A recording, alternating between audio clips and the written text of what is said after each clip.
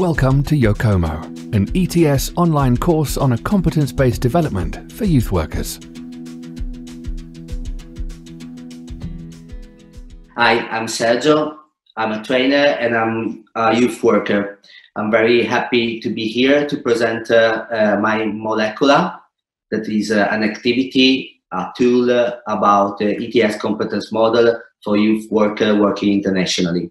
In YOCOMO, in Roma, during the first pilot edition of YOCOMO, was I had a crush for the ETS competence model because it opens really a world for me. Because I had like the full picture of what are the competence involved in my daily job, and so I had like also the possibility to design new step forward.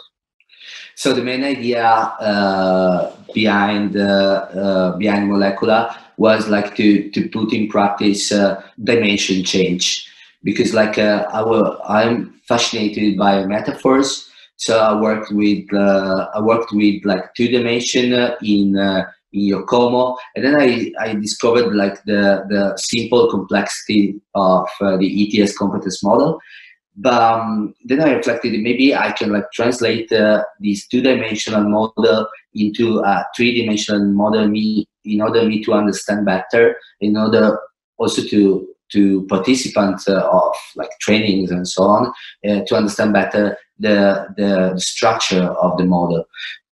So basically, I try to deconstruct the various components of the model into bricks.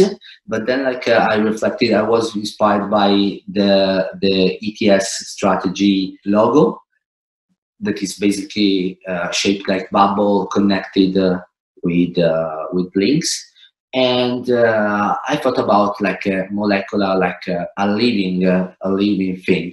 So I started like to deconstruct the model, and I arrived to this shape. Basically, I used polystyrene balls and wooden sticks to show the different components, and wooden sticks are obviously to link different components. How does it work? We have like normally we have 3 hours session. Because you need enough time to reflect about competence. There is a warming up activity. Basically, this warming up activity is like an activity that allows participants to reflect about their daily job and their daily activities, and like to gather activity and together and to find a common ground of their activity as youth worker. Then after this warming up, we go directly to the competence area most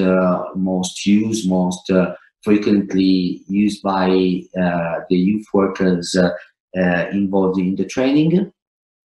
And we asked the participant to build a model using a fixed number of polystyrene balls. For example, for the facilitating individual and group learning in an enriching environment, there are 36 components. So 36 balls and a number of sticks. We normally divide the groups in 2 or 3 in order they will have like a sharing, and they can confront themselves much more easily. Why the activity is so nice? Because I really can see during the activity the richness of the different opinions between the participants, the richness of the possible connection between different elements and possible interpretation of different elements and components inside the competence, and it really helped the group on understanding the structure of a competence, and they really they really practice for example, the competence.